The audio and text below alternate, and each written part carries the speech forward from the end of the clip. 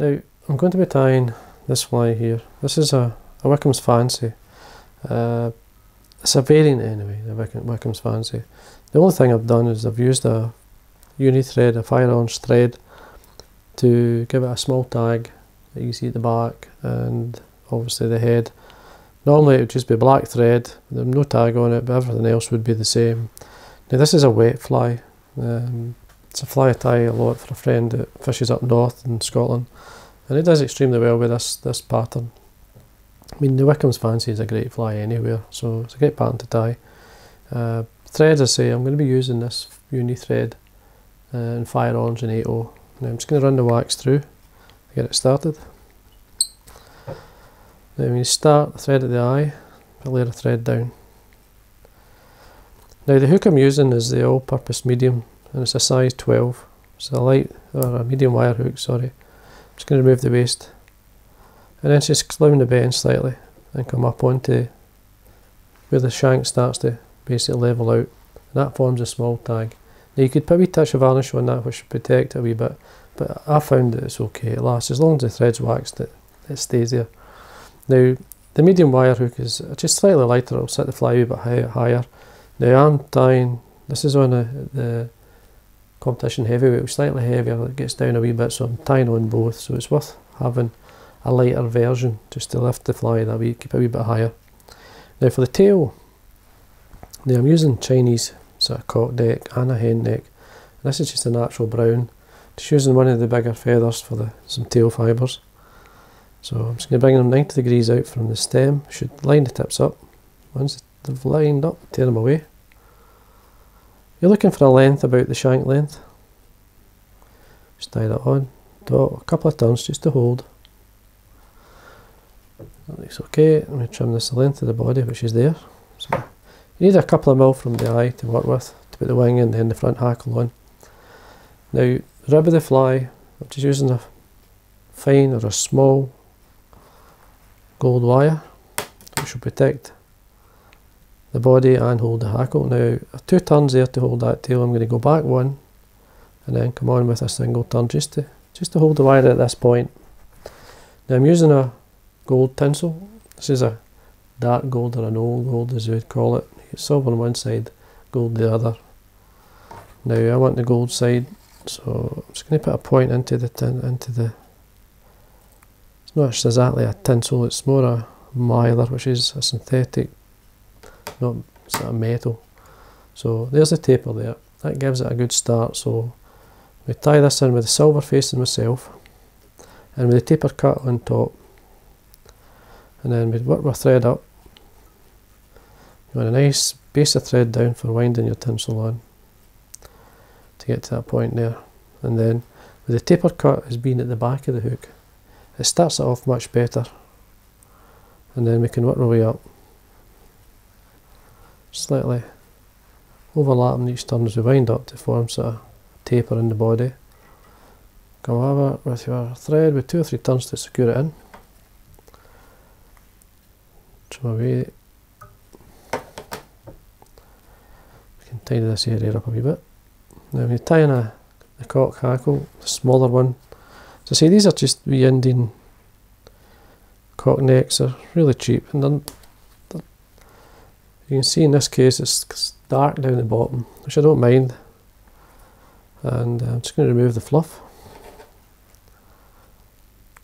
trim this in. Now you could use a genetic hackle, it's up to yourself.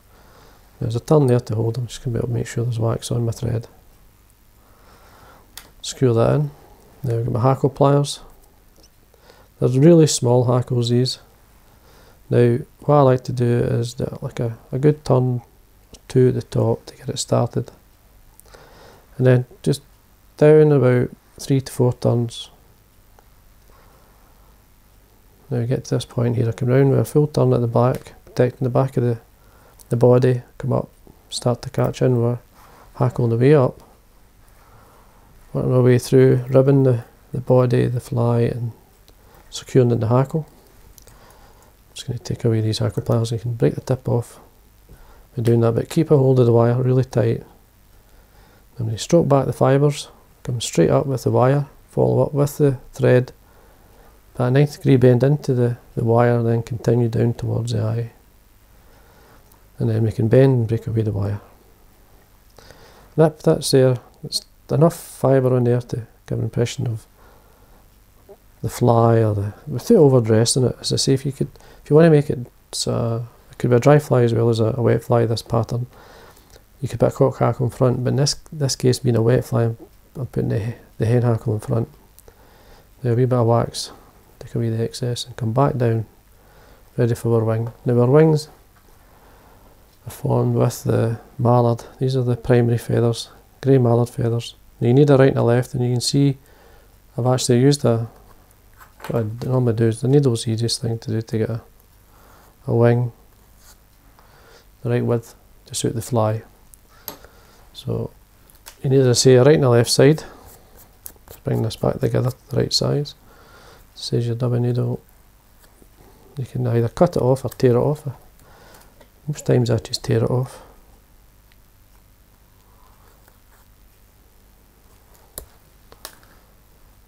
Make sure they're both the same width, the right and the left. Now you want the natural curve, the fibre to come in itself. Now what I like to do is get the tips lined up. Now you're seeing the underside of the wing. Now they're just a wee touch too much in this one here, so I'm using the double needle again. It's very easy just to remove a couple of fibres, take them away. Same at the top. See what I mean? They can do that. Keep them together. Bring them in so that they're meeting, so you can see the tips, and the natural curve is going to come in itself. Length, just to the back of the hook. And then we can fold them down either side. Pinch and loop. Come round with a couple of pinch and loop turns of thread, securing the wing in. A wee quick look. Now, lots of times I go back, I'm not happy. The overall shape of that looks okay, and once you put the hackle on, it'll be fine. So I'm happy with that, so I'll continue with a couple of more turns. It doesn't have to be perfect, it's just a fishing fly. A wee bit of wax on my thread, continue towards the eye, come back up, start it a couple of mil from the eye. We get our hen neck, there's our hen neck, same colour, it's natural brown colour. Now the hen, I like the fibres longer than the body. There we are. Now I'm going to tie this in by the tip.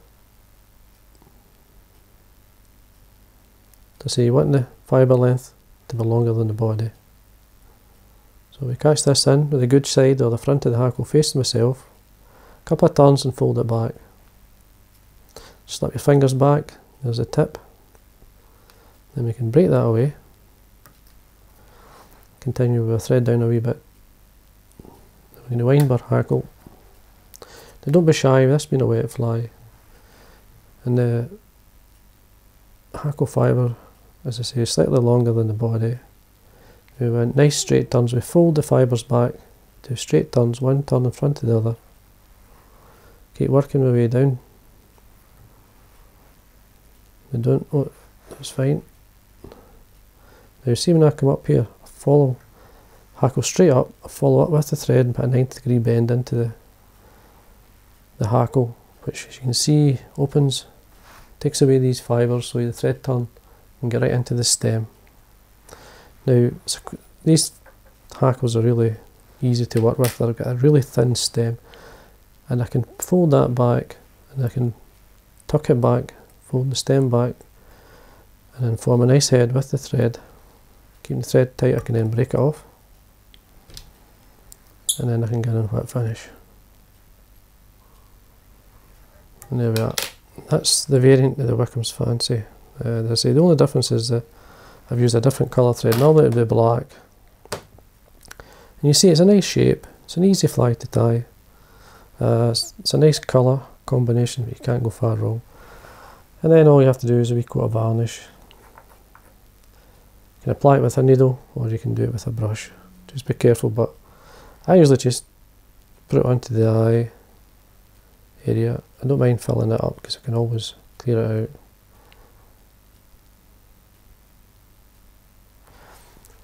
and then you can use a piece of feather or a piece of wire or even a dubbing needle to clean out the eye. And there we are. And that's, as I say, the Wickhams Fancy. It's a slight variant. It's a good one, and tied in 14s, 12s, 10s work extremely well. As I say, a lot of people like to fish the old style wet flies, but this is a fly that I would recommend for the lochs and even the river. That will do well in the river. So I hope you enjoyed that, and that's the variant of the Wickhams Fancy.